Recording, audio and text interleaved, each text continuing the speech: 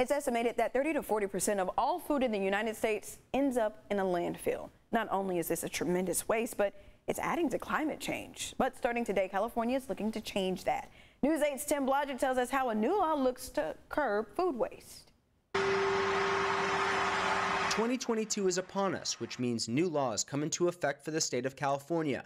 43 new laws covering issues like minimum wage, affordable housing, and even gender-neutral store displays will go into effect statewide today.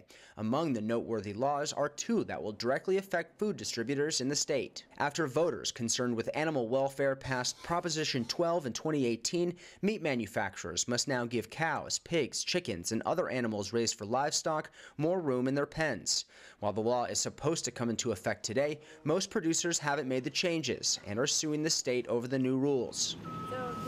The state is also going to war with food waste and its effect on climate change. Senate Bill 1383 will take aim at the large amounts of organic material sitting in landfills, which produce huge amounts of methane gas. Californians will now have to sort their food scraps, lawn trimmings, and other organic waste into separate compost bins.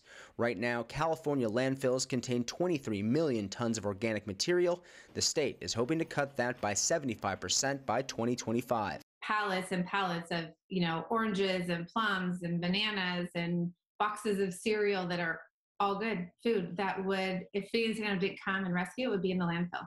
The bill also targets large food distributors like grocery stores that must now donate edible food that would otherwise be thrown away to food banks or other organizations. Allison Glatter of Feeding San Diego says the law is a win-win for the planet and those who face hunger in California. Food waste is the 3rd biggest contributor to the climate change. It's amazing because we will just hopefully continue to see an increase in food donations, which then in turn we can just feed more people. There's enough food out there to feed everyone. And less food thrown away, smaller landfills, and fewer people going hungry, cutting down on food waste is definitely one of California's New Year's resolutions. Tim Blodgett, News 8.